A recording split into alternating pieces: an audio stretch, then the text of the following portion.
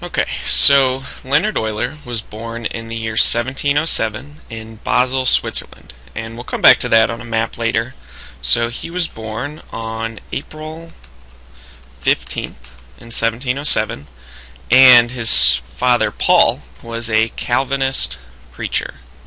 Calvinist preacher. Okay, so Euler had a fairly religious upbringing, very Christian. And his father actually intended the exact same path for Leonhard. And it was in 1720 that he entered the University of Basel, and he went there to originally study theology. Okay, and it was during this time period, the 1720s, early 1720s, that he met Johann Bernoulli. Okay, and Johann ended up becoming his tutor. Okay, so over here we have a picture of Johann, and to put into perspective the greatness of this tutor, we have to look at his entire family tree.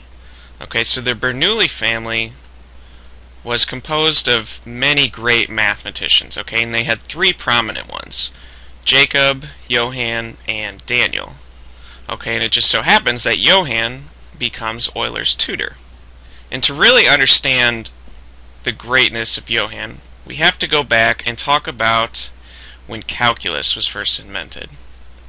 Okay, so calculus was independently created in the late 1600s by both Isaac Newton and Gottfried Leibniz.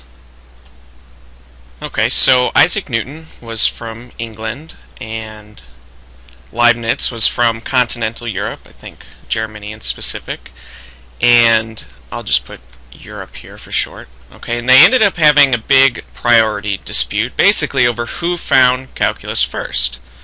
Okay, and this dispute caused an enormous rift between England and continental Europe. Okay, and they essentially split paths and didn't communicate with each other on scientific matters for well over 100 years. Okay, and it just so happened that Newton's notation was poor compared to Leibniz. Okay, bad notation. Okay, and actually today we use Leibniz's notation. So England fell behind 100 years or so, and calculus in Europe took off. Okay, and it was the Bernoulli brothers, Johann and Jacob, that worked with Leibniz. Okay, and the Bernoullis worked on the first calculus textbook ever written. They actually helped the author prepare the textbook. Okay, so these were the smartest men in the world at the time, and are arguably some of the smartest mathematicians of all time, and it just so happens that Euler gets one of these brothers as his tutor. Okay, and this was in the 1720s. So it was in 1723 that he ends up graduating from the University of Basel, and he gets his degree in philosophy. And note here, master's is not the same kind of master's degree we have today, but that's what it was called back then. Okay, and you can tell that it's different because he went into the University of Basel at age 13, and it only took about 3 years to get this degree. Okay, and he received his degree in philosophy based off of comparing the philosophies of Isaac Newton and René Descartes. Okay, and René Descartes is famous for introducing the coordinate plane to us. Okay, you might remember the XY plane, and these are all at right angles.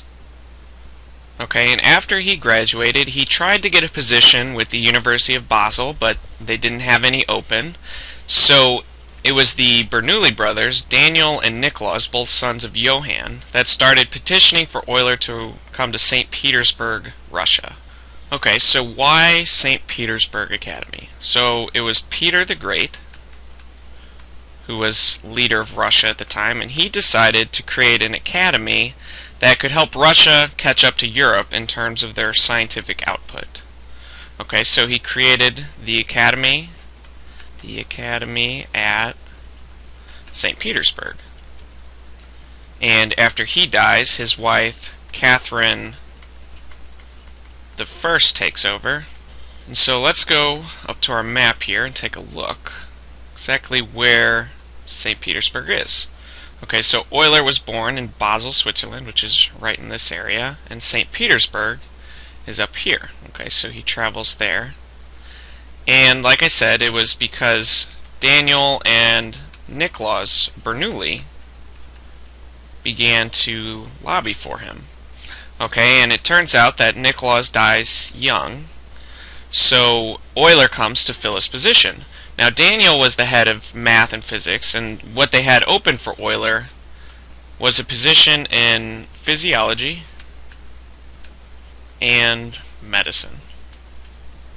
Okay, and he spent a significant amount of time in these positions, and he actually joined the Russian Navy as a physician for quite some time as well. Okay, and if we go back up to our timeline, it wasn't until 1731 here that he finally becomes a professor of physics at the Academy. And in 1733, Daniel Bernoulli decides to leave the Academy, and Euler becomes head of mathematics. So Daniel leaves because Euler, when he arrives, Catherine I dies right away. And then to succeed her is Peter II. Okay, and the big problem with Peter II is that he's 12 years old. So the country of Russia falls into turmoil. Okay, and it continually gets worse and worse, and eventually Peter II dies, and it gets even crazier, and during that time period, Daniel leaves, and Euler takes over as head of mathematics at the Academy. So the nobility of Russia did not trust the Academy, mostly because it was full of foreign scientists.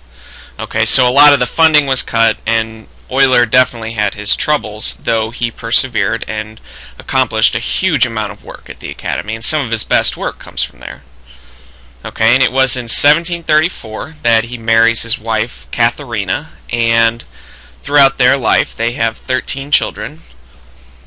And it was in 1735 that Euler finally makes a huge dent on the international mathematics scene when he solves the Basel problem.